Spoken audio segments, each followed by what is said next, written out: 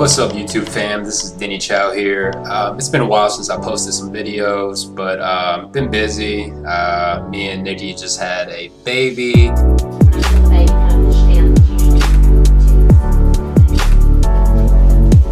I'm editing a video together probably in the next couple weeks or months through that journey. But right now, I just wanted to maybe start a new series on my trading, stock trading. And I just wanted to share today a quick trading 101, like what it is. Excuse the background, it's my kind of spare room and it's kind of messy in here, but this is where I pretty much have my office. So let's get right into it. Alright guys, so what is trading? So we know that a lot of people that trades are looking to profit in such a way. I think trading 101 has to start with what is the market and what is it that we're trying to accomplish. So this right here, let me just take you to a chart.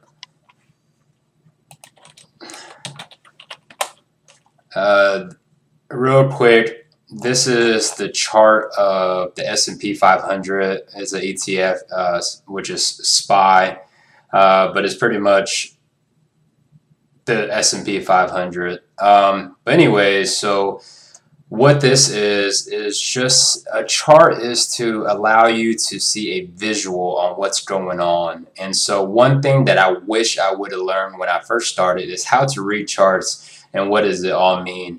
Most people get complicated, you know, with what's going on with everything, like what is these red candles, what are these bars down here, and everybody has different strategies and different indicators, but just for mine is pretty simple. I don't put too much into it because I like to be able to see it very clearly, but pretty much I wish I knew how to read charts. What number one is support and resistance.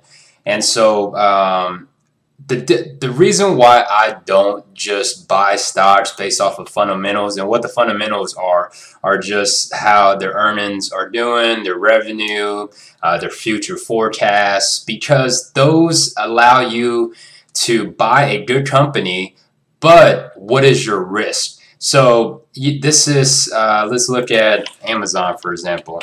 We all know Amazon is a killer company. It is awesome. You know, overall in the next probably 10-15 years they'll do great, but where do you buy? Where do you, like, how do you know that you didn't buy right here and then you sold right here? Or, you know, how do you know? And so one thing I wish I knew was these technical levels of where supply and demand is. So what a support is let me get a tool out. What a support is just pretty much where you see people buying, where something is supporting it. For example, this right here. Right here, you can tell that there is definitely some type of support because of this right here. Every time it hits these levels, it gets bought up. I mean, it did push through. And one thing is it's not precise on the dollar. Overall, it's just a general idea of where people are buying. And as it's hitting these prices, it's getting bought up. It's hitting it, it gets bought up, and eventually it hits a certain price and people see value and it goes up. And so one thing about support is that you're able to analyze your risk. You know that you want to buy in these areas and maybe have a stop loss of somewhere down here. I mean, I can go into detail later, but that's just something really general that people need to learn, is that there is support areas where people are buying. These are volumes of people buying into it and people selling it. And so this right here, I like Amazon, but where do I buy? You can look for places like this to buy. Of course, Amazon's getting killed today, but vice versa.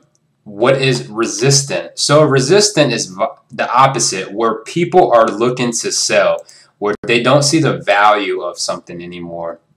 For example, let's look at right here. You have it hit, and what do you notice? That every time it hits this price level, about 1780, that you get these rejections up top. So you know that if you like your company and you're able to look and find resistant, you don't want to buy up in these areas, because if you buy, you're probably going to, it probably go down, which, I mean, you're going to hold, but why wouldn't you buy at areas where you see more, risk management and more beneficial for you?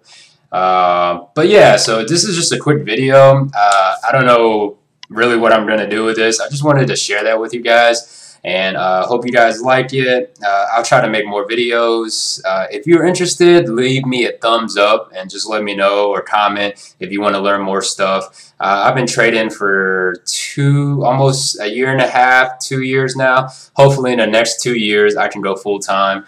But I'm learning more and more about it. It's always a learning process, and I love it. I love trading and everything around it. So yeah, if you guys like it, leave me a thumbs up, and I'll catch you guys next time. I want to welcome you to my channel, and again, if you haven't, click that subscribe button on the bottom, and you can follow me. Click that bell, then you get the notification whenever time I upload videos. And I'd like to thank you and welcome to my channel.